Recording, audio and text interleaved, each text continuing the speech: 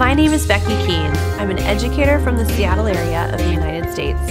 I'm so glad you're here with me to learn activity analysis and learner focus groups to identify innovative teaching for century learning design, or 21 CLD, is made up of 6 learning dimensions, developed to help educators design thoughtful and effective learning activities.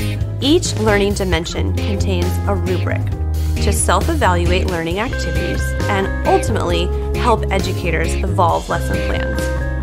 The rubrics also provide learning teams with a shared understanding and common language to describe the skills we want our learners to practice. Our goal is for educators to use the resources and rubrics contained in these modules to design activities that help learners develop key skills for living and working in the 21st century. Our young people are growing up in a rapidly evolving, globalized society.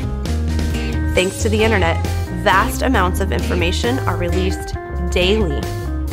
Our emphasis as educators